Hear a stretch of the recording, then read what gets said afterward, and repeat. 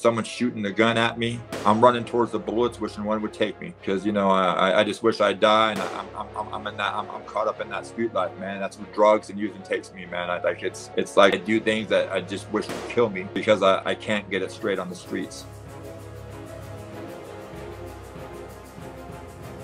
Welcome back to the Invest in Yourself podcast. Today I'm joined by a former prison shot caller named Garet Mclendon. Garet shares his journey through his drug-filled early life that led him to doing drugs and selling them. This only led to more close calls to death for him while he was on the streets. Garet has been arrested so many times in his life that he built up a prison reputation, giving him the status of prison shot caller. Garet has finally saw the light after a life-changing moment. Please subscribe to my channel for more interviews like this, and without further ado, let's get into Garet's story. Hey everyone, welcome back. Today I'm joined by Garet Mclendon. He is a former, drug dealer that went to prison and changed his life around in a nutshell. So in today's episode, we're going to be talking about his whole background in his life. And Garet, I really appreciate you coming on today. Man, I appreciate you having me on this, man. It's right up my alley, and I enjoy any kind I can carry a message, and look forward to maybe getting somebody to reach out to me or reaching out to somebody and helping them in any way. Yeah. Well, that's what I like your shirt right there, man. Is that man. you? This is you something make that? in the works. Something in the works for those, for the people out there struggling. I came from one, and now I sort of got my hands in one, and I love it. I love helping people. Yeah, well, that's awesome, man. Well, take us back to your early life. What was it like growing up for you, and what were some challenges that you faced?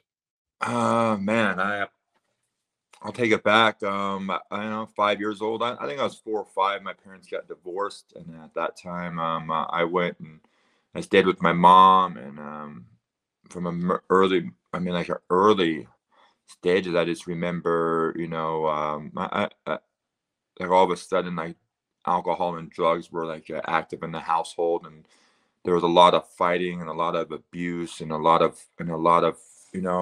a lot of confusion for me probably as a kid, and then not having, much. Like I remember like wearing my mom's shoes to school, and like in elementary, because and I know that I saw a lot about alcohol and drugs and what it could do to a family way before I got into it. And my mom, all of a sudden it seemed like her disease got really good hold of her. And so I was an active child, just watching my mom and her boyfriends just, do drugs and party. And for a kid, that's great because we just got to do what we wanted. We got to, we leave, right. We leave and then we come back, like back then for me, it was like a BMX bike. And, I leave in the morning on my BMX bike, and I leave at, breakfast and come back at dinner. We're in this ride all day long, and I'll tell you this, and then one day, as years progressed, and the violence got worse at the households, and the household got a lot worse to live in. I'm getting older, I'm paying more attention, and it was just a matter of time. And my mom's, a guy my mom was with, he became like a father figure to me. By this time my sister left the house. I'm hanging on to my mom because I'm a mama's boy at heart, and I wouldn't leave her. And what I did is I picked up right where I saw, like, I started off drinking, in junior high, and then I started smoking weed in junior high, and then the next thing I know, I'm drinking and smoking weed, and then the next thing you know, all of a sudden I got turned on to it wasn't even crystal meth back then, it was just speed, and How old were you? I must have been 12, 13 years old. Wow, really young. So how was that feeling of doing that? Like, did you ever feel hesitant on doing like that big drug like crystal, or you said speed? So I what was didn't your thoughts? I didn't think of nothing of it, man. I could just like when I took that first drink when I was around those kids, or even, or when I smoked that first joint, like I knew what the stuff was, and it just was a matter of all of a sudden I'm doing a line, and I'm thinking nothing of it, you know. And what happened to me at this time is what I do is I just start hanging out with, you know, my mom's, you know, connection a lot more.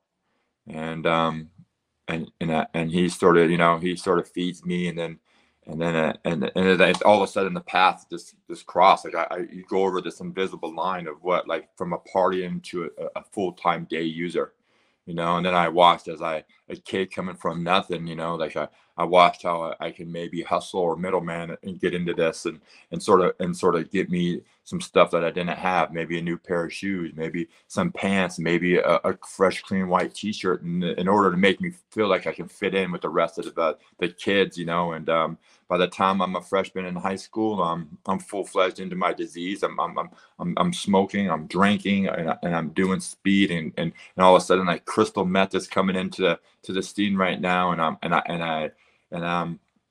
I didn't draw, like I don't remember ever drawing a sober breath, you know. I Wow. just remember every single day. I know my mom left.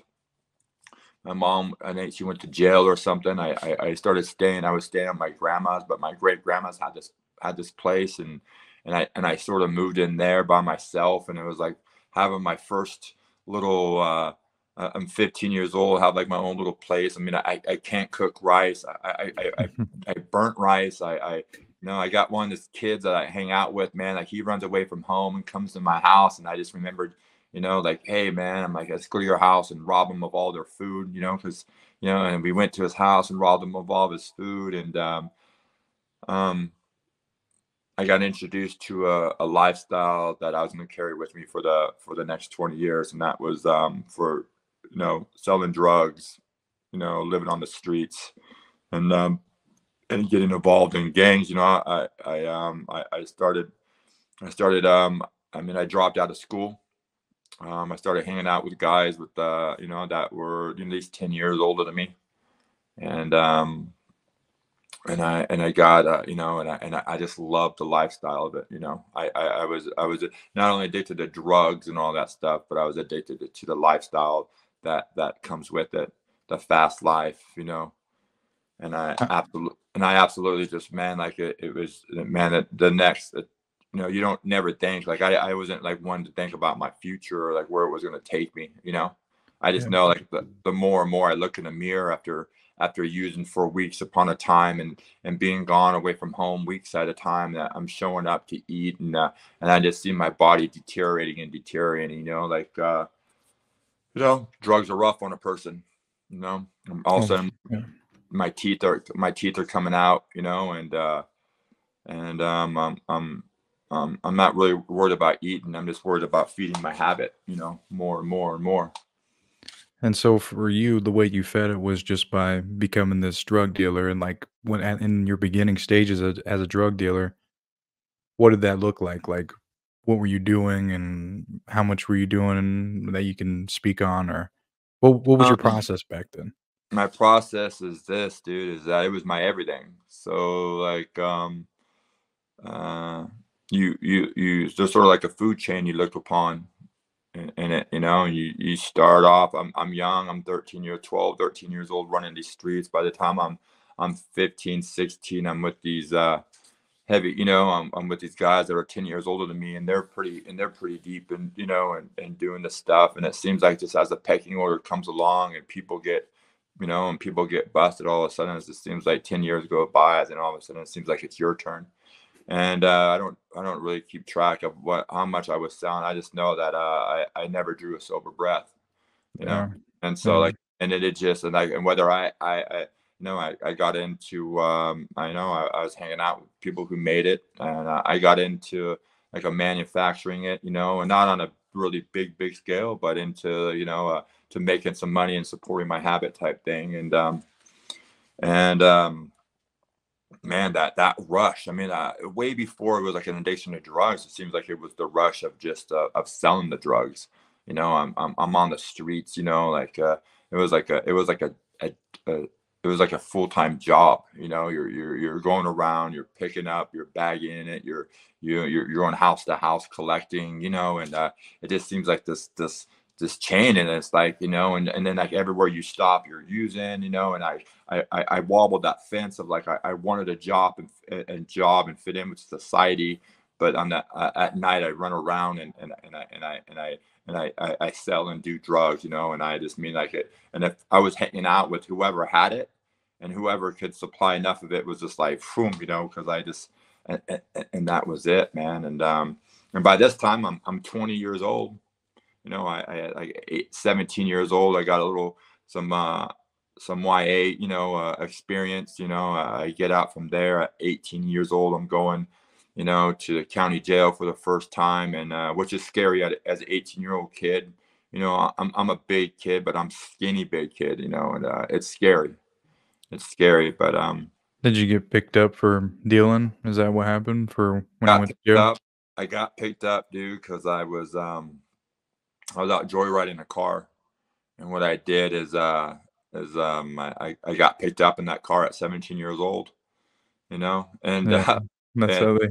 yeah, that's you know, I was out hanging with the bigger fellas, and I feel like I was out there for a long time. You know, I was hanging out with the fellas for days on days, and I was just like, man, I need. And after a while, like hanging out for like 7, 8, 9 days or something like that, and everybody starts going to sleep, and I was like, man, I know the stolen cars here around the corner, so I grab it and I you know and I drive it home and and I forgot to connect the brake lights, dude. So so here it is, you know. Yeah, ain't nothing special. I forgot to connect the brake lights, and so there it is that I get pulled over and the cops arrest me, and you know, here it is with another, you know, starting off this criminal record of mine. And So, I was gonna ask you when you got there to county jail, how did that feel then? Since you said you had the feelings of being scared. It was very, very, very like you hear these war stories of the late '90s of LA County Jail, and now that I've been to lots and lots of penitentiaries and places that that the names just scare me. Like now, I just know that like you're no one can call you the B word. That I sort of grew up with people that already been there, and so that it seems like they were lacing me up the whole time, and it's just about, hey, if certain things happen, you take off on flight. No one can call you this. You can't show fear. You gotta push through it, like whether you're scared or not, and you can't show like a sign of weakness. And so when I walked through, what I didn't do is I sort of kept to myself, and I made it respectful. I stayed in my rack, and you know, and luckily, like guys, since I was hanging out with guys that were 10 years older than me and all that stuff, I run into certain guys there that I knew, and they pull me under their wing and they show me these ropes, and and you know that was it, man. How long were you there? At first, I don't know, man. It was short. A few months there, a few months there. By the age of 20, I was like 20.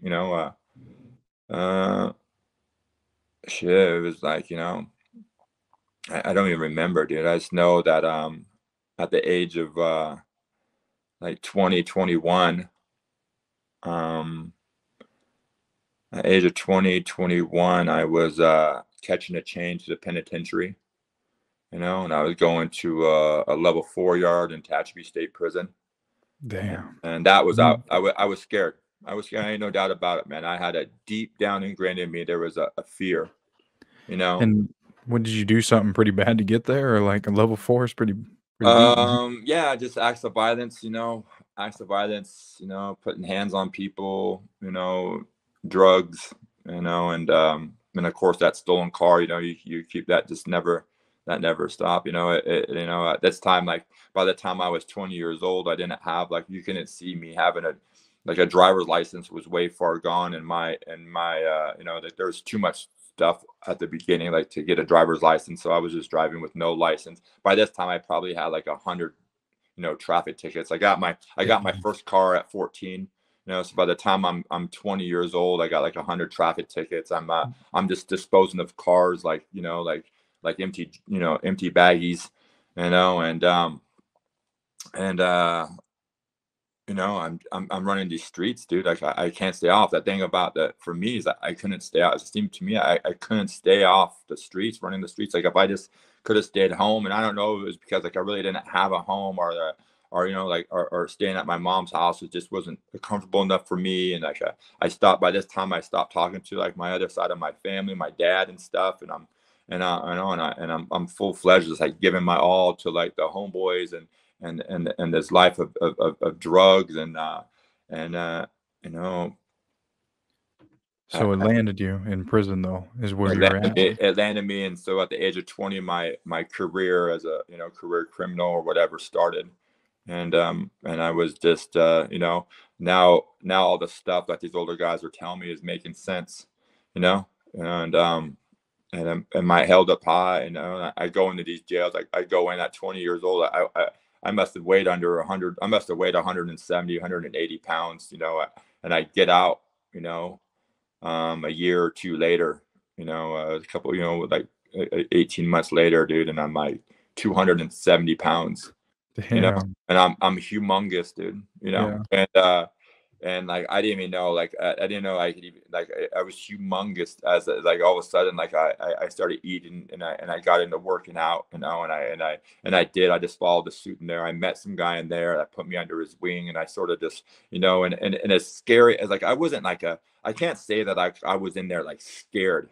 I was more in there like scared that something was going to happen to me, like I might get stabbed in a riot,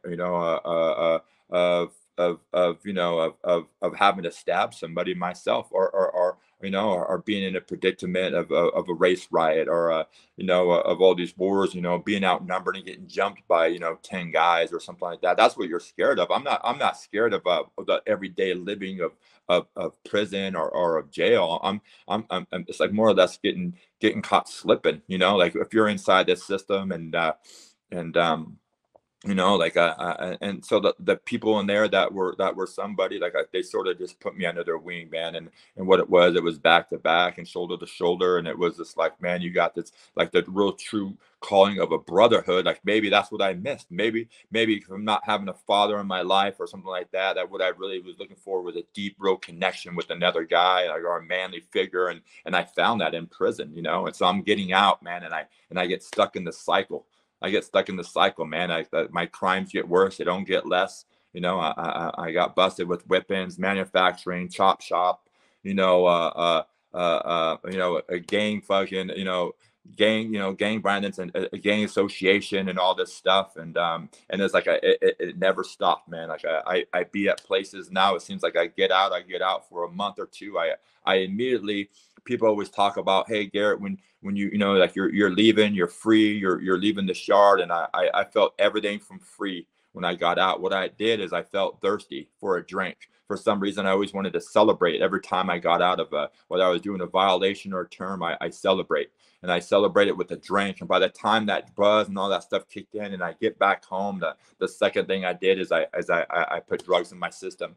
And from there, it was only a matter of time before my lifestyle that I was living just before I got busted, I would pick up right where I left off with the people who were remaining on the streets, and I would just go deeper into that, man. And I sell drugs, and I be out, like, all the hours of the night. You shouldn't be out. And that was good. Like my intentions were like, I wanted to stay, like I wanted to work, and I wanted to be like a member of society. But as soon as I took that drink, or took a drink, hit or fix, and put it inside my system, dude, like it was just like all that stuff that I really wanted, or that good was out the window, because what happened is I'd be at a house, and even though like in my mind, in my delusion, the delusion that I was living in, I'd be like, I'm not doing nothing wrong. I'm just, I'll get high for a week here, and then I'll check into parole. Right, I'll use a Wizinator, or I'll drink some test free, and I'll go piss my parole officer. I get me a little cash paying job, that to show proof to my parole officer. But I'd be out there at trap house and garages and on the streets, hustling the sack all around, whether it was to support my habit or put money in my pocket. And then all of a sudden, like I'd be at a house, and it get raided, and get hit. And everybody in the house would get let go, but me, since my prison priors, dude, I get cuffed up, and at the very least, I get picked up for a violation. And my violation, since I was I got busted with whippings and violence and all this stuff. Was never no halftime. It was always I had a year flat violation minimum. That seemed like every single time. So I get out for a month and a half. At the tops, month and a half. Maybe 45, 50 days. And to me, I was like, that was a good run. And then boom, right back in, a year flat going in, man. I had my daughter I get a girl pregnant. I have a daughter. It's not enough. I have a dad that picked me up a few times and tried to talk and try to talk to me about like my decisions and life choices. And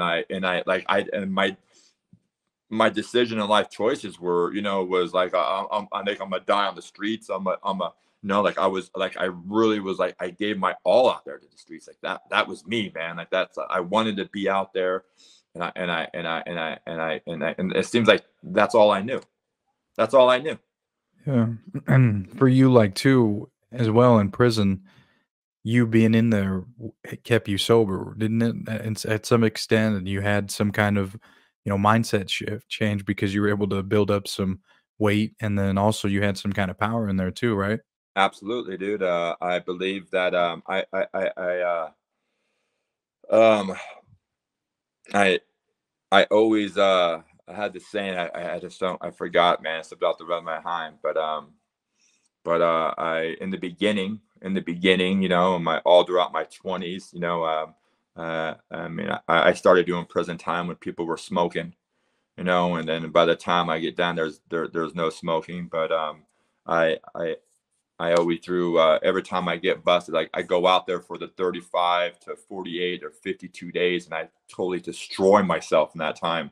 Like I'd be, my all my weight would come off. I'd just be skin and bones, and I get busted, and like, it was like I got saved. I call it prison preserved.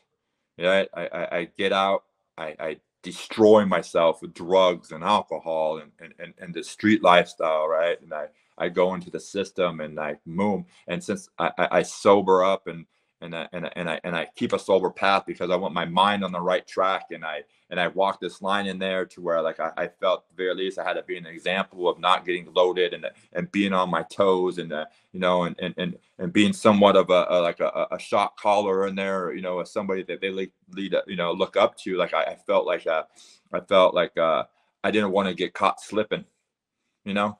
I Right. didn't want to get caught slipping, you know. Yeah, You, because you you, were at a you higher, yeah. you had to be a role model in some kind of case for the, underlings, right? I seen Yeah, I seen too many people be loaded inside there and get caught slipping, yeah. drugged at, stabbed up, a riot, something kicks off at an instant, man, and you're chin to chest, and boom, it's and you're getting stuck, man. And I didn't want to be that, man. So, like I walked a straight line, dude. Like I smoked cigarettes, drank coffee, Mhm. bullshit, every night, like a couple times on Christmas, I drank some Pruno, but I really didn't even like drinking Pruno and getting drunk.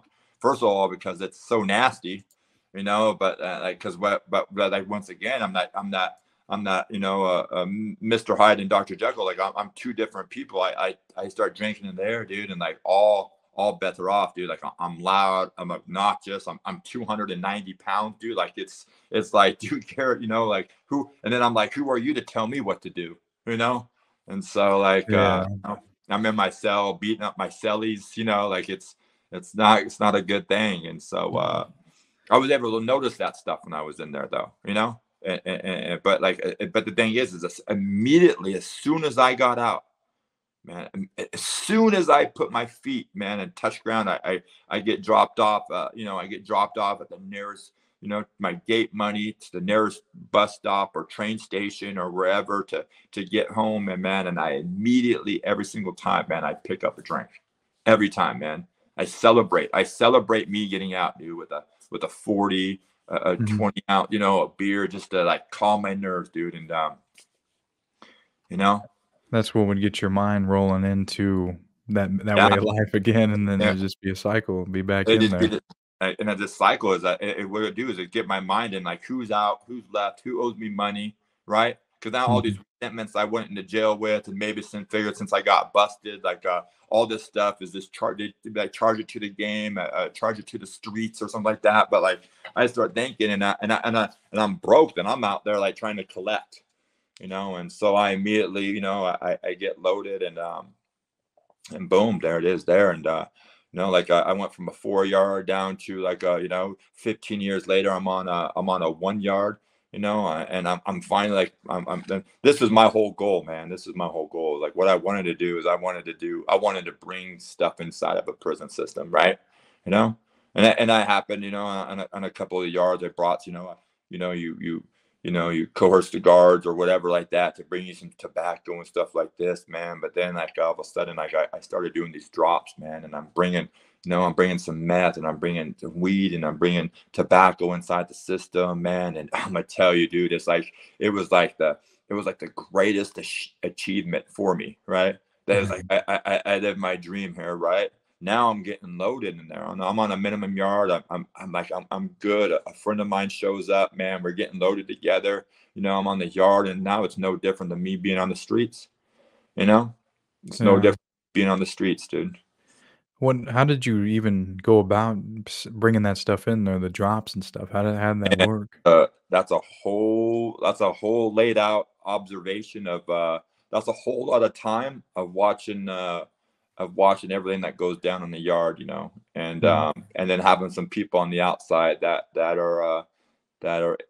help you out, whether you know yeah, it's a whole drawn out process, dude. I mean, I had people hopping the fence and running to the street and grabbing duffel bags, and then hopping back in. I had people driving in on the premises, and shoving duffel bags out of their car into the trustees. I had I had people showing up and just dropping stuff in the trash cans out front, type thing, and it's like a thing of you just sitting there observing and watching the when you I don't know, it's like I'd done so much time that you're just so aware and so observant. I don't know if it's like that's like something. It's like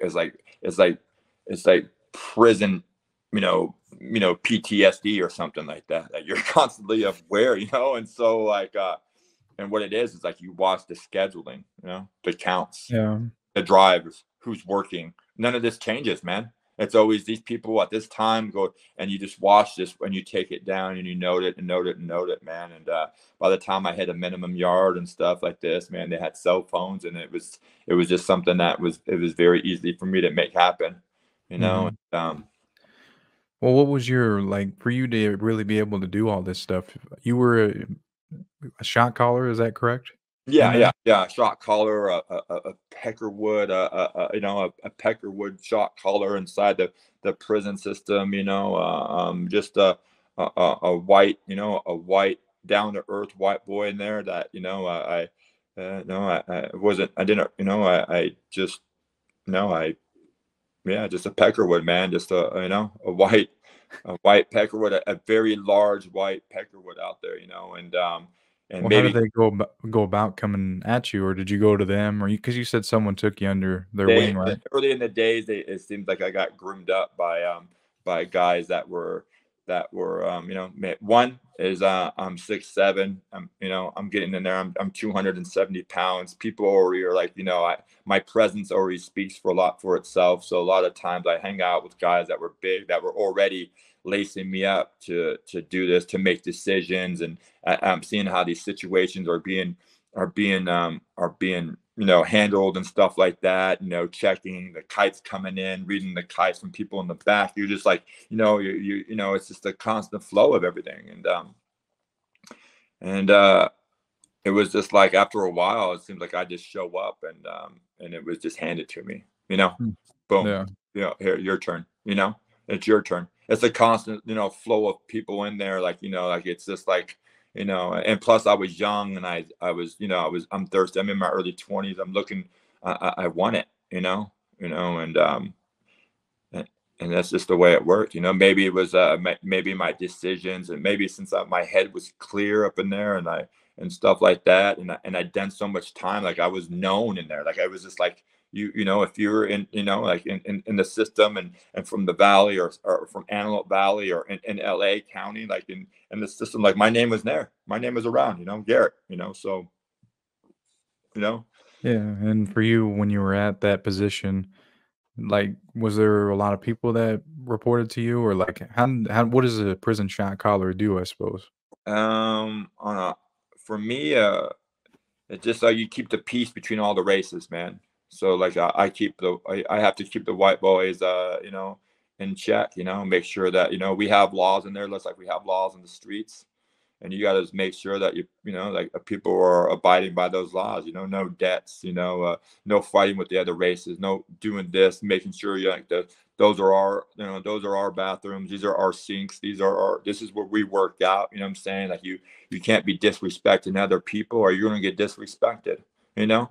And so like I know we work out together, we stay strong together, we build one another, and like, you know, and it's like a unity thing in there, you know. It's like a unity, it's like a group of brothers, man, like that you get a deep connection with, you know. And then it just went like I had you know, you sit back and you know, and kites would come in from all over the place. You have a guy or two in every single building that, you know, that sort of just lets you know what's going on every block, from A block to D block, you know, 1 to 5, whatever it is. And you just sort of, yeah, you sort of just keep the peace, you know, you keep the peace, you know. So we're not into some big old race war, and then there's times when it can happen. You get guys in there that would get themselves in debt, and you know, a heroin debt, or you know, something, mostly heroin, you know, tobacco debt later on, you know. And then the races would come to you and be like, hey, this guy owes, and then, you know, you have to do what you have to do, you know. So, what was one thing that you did enjoy being as a shot caller? um I always got looked after, dude. Like you know, like guys, I being a shot caller, or being someone that carried some weight inside there, maybe it was a sense of power for me, you Hmm. know. It was like a sense of power, like you know, your ego's big, or you didn't like this, like you, even though you could be touched, you felt like you couldn't be touched, you know. I got 5 guys around me, and I'm in the middle, you know. And it just felt Yeah. like, you know, I never had to go with that. I always had coffee, I always had cigarettes, and that's pretty much all I needed, you know. Hmm. Smoking and sicking, you know. And um and it really felt like you had a brotherhood of guys that would never leave you, that you know, that the connection with the close knit guys you got right there, like you knew that these guys had your back, you know. Like these guys, like, not only would you like die for them, like you would go in up against you know, like straight gladiators, man, of savages in a riot or something like that. But you really have like these guys that you hung around every single day, know you better than anybody you ever known your whole life, and their transparency between one another. You walk through stuff on the yards together, of emotions of missing the streets and missing people and missing your family and all this stuff, and trying to block all that stuff out, man, so you can be present inside the system, and knowing that, dude, hey, like if like, you know, it's just like a sense of security almost, you know. And for me, I mean, maybe because I was just bigger, it just like I never really had to go up against anybody in a sense of like, oh, like I'm fighting you for this yard. It was sort of like, maybe it was the way I carried myself, and my level headedness, my, you know, neutrality, to where I wasn't taking sides on this or that, you know, to where there, you know, and then maybe that's just all the things that happened with me getting groomed from me being on the 4 yard, you know. And then start, you know, my points start dropping, and then my violations and my times get, you know, and it just sort of like I got groomed to have this structure, you know. And Hmm. like I think a lot of it, even too, like I take this mindset into the streets. I think a lot of it's just about a structure, right? And being able to follow the structure. You know, you get some guys that come in there and like they don't want to, they're not used to a structure. I know I lived an undisciplined life out there on the streets. As soon as I left the structured environment of prison, right, I go out there to an undisciplined, unstructured lifestyle, and I last 30 to 45 days. I mean, there was times when I last 7 to 8 days, 5 days, dude, I'd be right back in, in a 15-year stretch, I was out like one time for 6 months, dude. And I thought, man, I was doing good. And because what it is I going from a structured lifestyle to where like a level headed, I'm reading coffee book, like this, whatever I can do to feed myself, knowledge.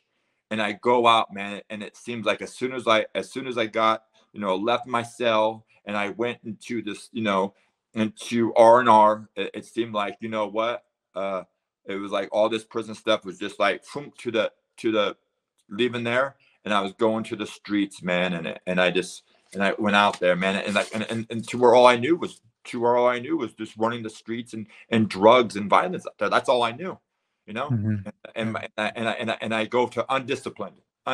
Nobody tell me when to sleep, when to eat, when to do anything, and maybe that was like, and to me, maybe that felt like a freedom. I go out, like I used to think that was freedom. I go in, I get out of the system, right? And like I'm leaving prison behind. I did my time. I'm on a clear base. Like I had one rule, man. You had to check in. Like you only had a few rules, right? You had to check into parole, and you can't use. You can get away with drinking, right? But like drinking to me leads to drugs, right? So like here it is, man. My the first thing I do. I mean, I try, man. I try for like my first 2 or 3 days, maybe a week at times. I'd be like, man, I'm not going to use. I'm not going to use. I show up to the parole board meeting, and it'd be like 10 to 15 guys that I known, man, and it'd be like a meeting of everybody who's out at the time, and we're all together. And we just start like, who's sober, who's not, and all of a sudden I gravitate, man, and I get loaded, man. I go to the store to, I run into somebody I know. They bless me with drugs, and they'd be like, here you go, Garrett, and it'd be just and it'd be on and going for me, man. It'd be like gone, and I get busted every single time, time. Yeah.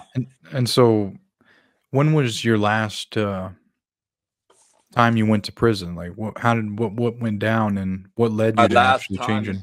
I was like around Thanksgiving. I've been out for not that long, running the streets, house to house. I was out hustling drugs on the streets, and like I said, man, I bounce around house to house to house, but I think I caught a term in like 2011 to where it was like, I got pulled over and you had another stolen car, and with some people, and I went to jail. I get out a little bit later than that, and I don't really know. I have to like pinpoint the dates and really think about it. I get out from I remember I got out one time, and I was out for maybe 5 days, dude. And I was up since I got out. And a cop, I was at a house, I got raided. I was, staying at a trap house, and the house got raided. They reached in my backpack, which I was living out at the time. And he stabbed himself with the syringes I had in there.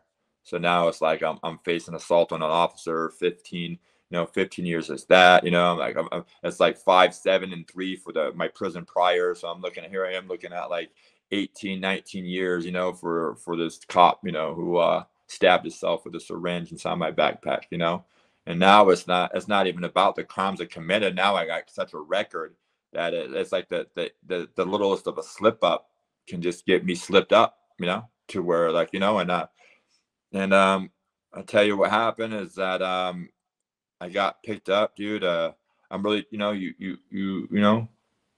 I got picked up, and I went in, I got busted. I get busted for drugs again, and because for all that early in the days of drug dealing and manufacturing and guns and all that stuff, what I become in the end, and I just come full-fledged addicted to drugs. And my cycle is I get out, I get loaded, and I just do whatever I had to do to get loaded.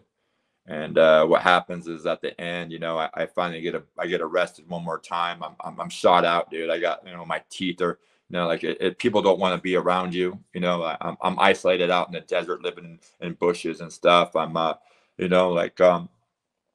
I'm just sort of less like I just go wherever I'm like a robot, and I'm like a slave to drugs and alcohol. And I get busted, and they offer me a program. And it wasn't my first. Like, it was like my third chance, and I arrived at this program, and I never looked back. I sort of got away from the areas and the playmates and all the drugs and people I knew, and I separated myself in a way, because deep down for me being there, like deep down, man, like I wanted better for myself, and I just didn't know how to get it, man. I didn't know how to get it. And finally it was an opportunity came, and I got into recovery. I got into recovery full fledged, just like the same way I was out there on the streets, or the same way I was in there when I was shot calling or running yards and stuff like that. I put all my time and energy into recovery, and I was once again, where I was born again. I learned a new way to live. I heard this thing, man. I love this, and it said, "What's recovery like?" And I remember when I first got busted, those early times when I was in a county jail, 18, 19 years old. And what I learned is I remember, like, I learned how to shave in there. Like, my father didn't teach me to shave or anything like that. Like, I remember I go in there, I'd be shaving my head with these orange grenade, razor blades, and I'd be cutting I'd be blood just be everywhere, like I have court the next day. So I'd be, you're trying to shave all up for court like that. That was the best thing we can do, man. And so I learned how to shave right then and there. And then years later, dude, this is what recovery is like. Years later, I'm shaving in a bathroom at this treatment facility, right? And this guy asked me, he's like, do you know how to shave? I was like, well, I learned in jail. And he's like, well, here, let me show you, man. He's like, here's shaving cream. You don't have to use soap no more. We got shaving cream. We don't have single edge, razors no more. We got, triples and doubles, you know, and, hot water. This is the way you do it. And what it is that something that I thought I knew already, right? That I thought I knew how to live life. That's, my old way of living was just taught to me in a new way of living, and someone showed me that. And so now today, man, my thing is I like to just show people what I was taught, man, and that's just a new way to live, dude. Like all that prison, I love, man. Like I don't have no regrets. I'm not here saying that, oh, I wish it never happened, or like, the streets were rough. Yeah, the streets were rough. Prison was hard. The countless, things of therapy or whatever you have to go through, like all these trauma-based things, all the, childhood abuse and all this stuff, man. The one thing that helped me through all this stuff, man, is the 12 steps, man. So 12 steps in recovery, man, brought me into a new life, a new way of thinking. What it is I was willing to learn, man. I was willing. There was enough of me out of the way that I wanted to learn, and here I am today, man. 11 years, 11 years in, I got out. I paroled for the last time in like 2012. I did some county time. I got in. I was still, in 45 days on Valentine's Day of 2013. I'm in a shootout on the streets, and I'm getting shot at. I know someone's shooting a gun at me. I'm running towards the bullets, wishing one would take me, because I just wish I'd die, and I'm caught up in that street life, man. That's where drugs and using takes me, man. It's like I do things that I just wish would kill me, because I can't get it straight on the streets. And that night I get busted. I get picked up again, man. Cops identify me walking out of a liquor store. They follow me to the house, my hideout, and I get arrested. Dude. And they offered me a program. it was way away, and I went to this program, and I just let somebody teach me a new way to live, man. That's it, you know. So after that point, you were changed. After they taught you some ways how to live, new ways, and all that. Man, I'm still learning these new ways to live, man. But what it is I you know I made a decision, and I love it, man. Like it seemed like for me, I was a product of my environment, and I just sort of was like I get out there and the drugs, and I just follow the drugs and alcohol around until things happened, and I would just go back into jail, right?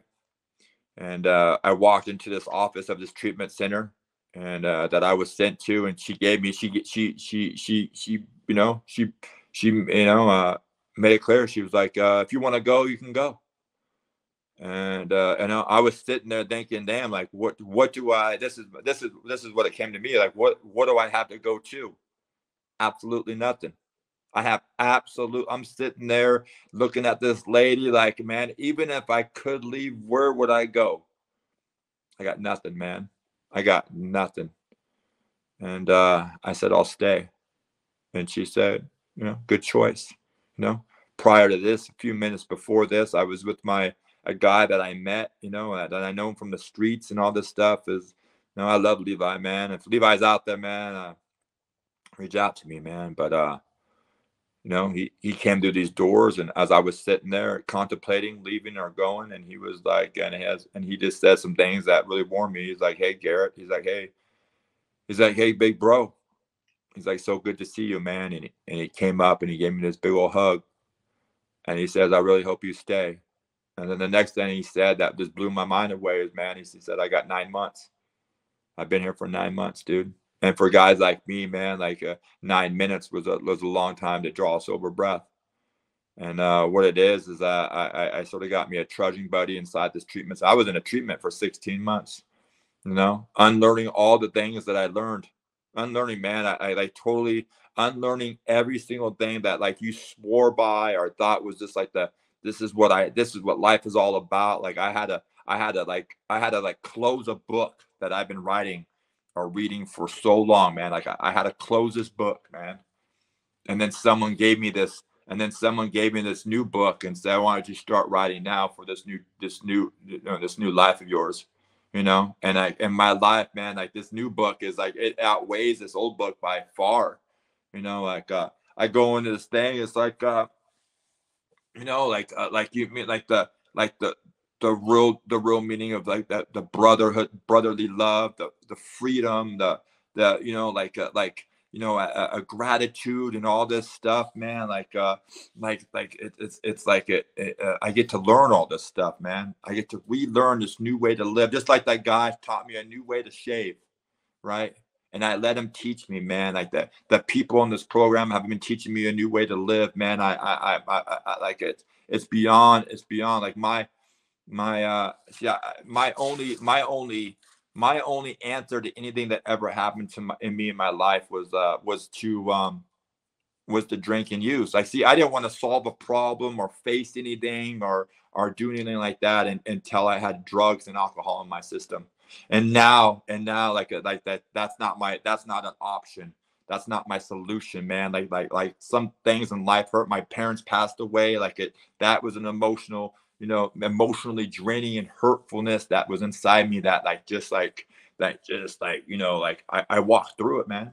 I didn't drink and I didn't use nothing to hide or to not feel or to be numb. I walked through all this stuff, and I think walking through stuff like that and the hurt and the pain and that trauma and all this stuff that you can't really explain, man, like you get to grow through it, man.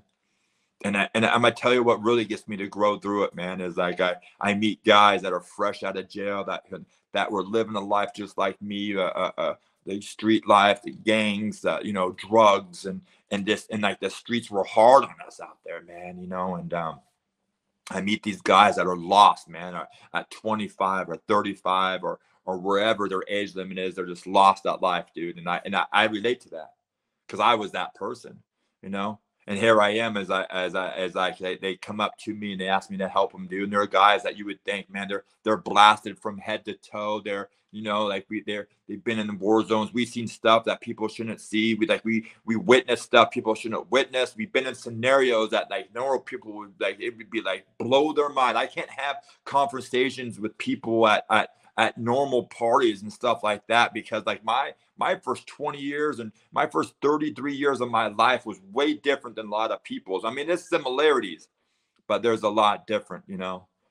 But then I meet these people like that, and we can share this common bond of one addict talking to another, one alcoholic talking to another, one criminal talking to another, one convict talking to another, and we can get this stuff out comfortably and with ease with one another, man, so we can grow.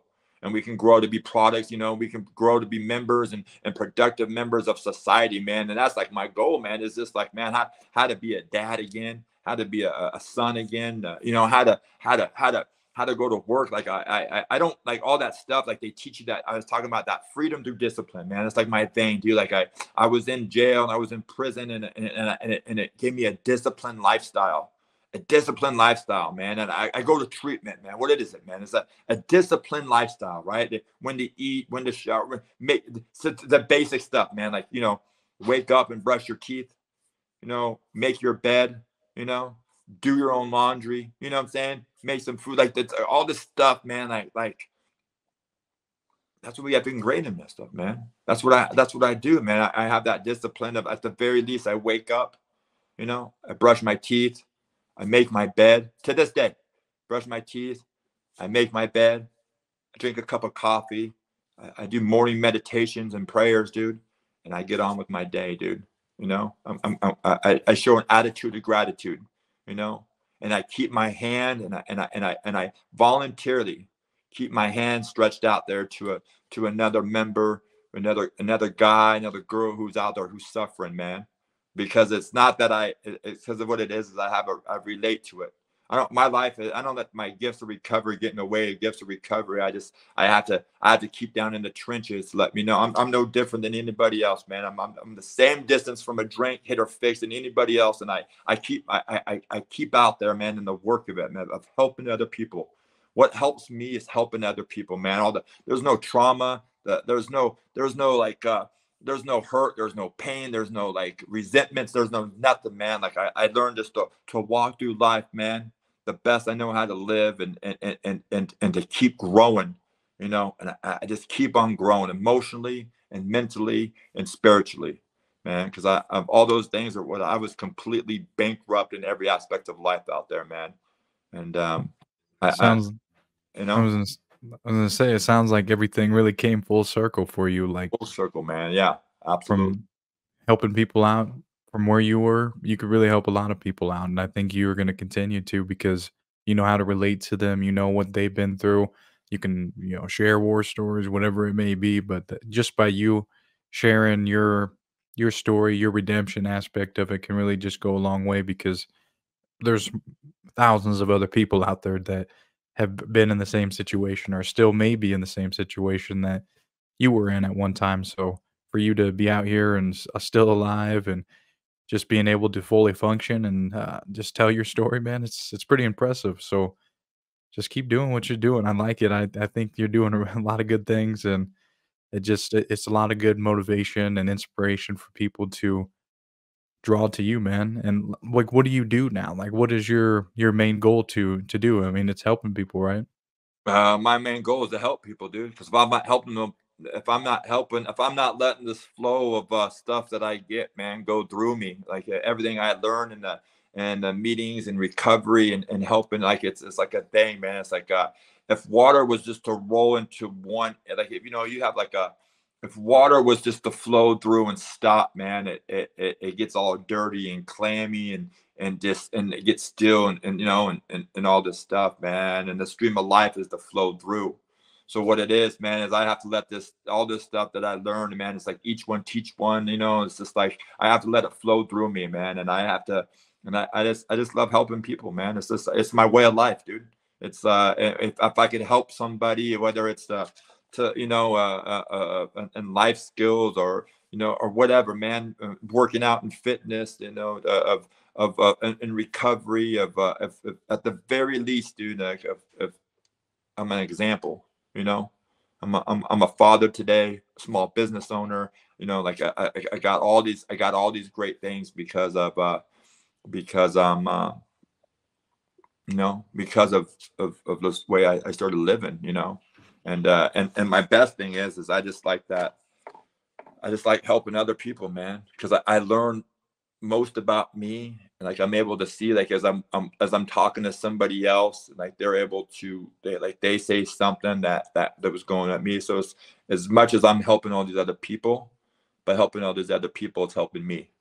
And you know, and like they water me, man. Like they water me, and I feel like if I'm not helping other people, that means I'm being selfish and self-centered. And that's what I was before I came out. That's what it was for me when I was out there living the streets, you know, and out there I was selfish, man. Like it was for me to put a drink hit or fix inside my system, dude. There's times, man, I had track marks from my ankles up to my neck, all the way down my arms. I got bandanas wrapped around my arms. I'm out there on the streets, you know. I learned to put a needle in my arm in prison, you know. And now, man, like my life, man, the way I look, I'm not ashamed of who I am today. You know, I have a smile today. You know what I'm saying? I'm to be loving and kind and all that stuff is the way I live by today. And Yeah. I just like, my whole thing is, man, what they have taught me as I gone through the 12 steps, dude, is that you know, like I have to, I can't just do these 12 steps and hold on to it. I gotta do the 12 steps and give it away. And the 12 steps work the best when you give it away. That's when they start working in your life, man. And life just keeps on getting better and better, man. No matter how I feel or how I think, dude, it's all about the action you take, man. That's true.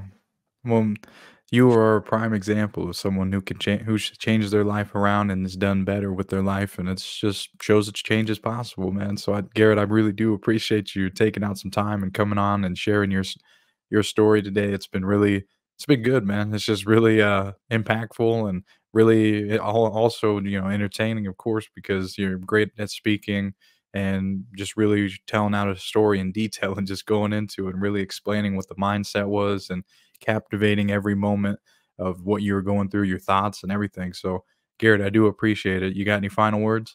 Man, this man, follow me on Instagram, or, you know, reach out to me, man, if you need anything, man. You know, I'm here to help. So thank you, man. Thank you. Garrett went from a drug addict and drug dealer to a motivational speaker. It surely took a long time for him to change his life, but he did it. That's what counts. He faced death many times and knows that his life was spared for a real reason. Please comment any key takeaways that you got from this interview with Garrett. Please share it with anyone that you think will enjoy this type of interview. Please be sure to hit the like button if you enjoyed this podcast. Hit that notification bell if you want to get notified when the next podcast comes out. Hit subscribe if you want to continue to get more videos from me. At the end of this video, a playlist will pop up of all the other Invest in Yourself podcast episodes. Thank you again so much for watching, and of course, we'll see you on the next one.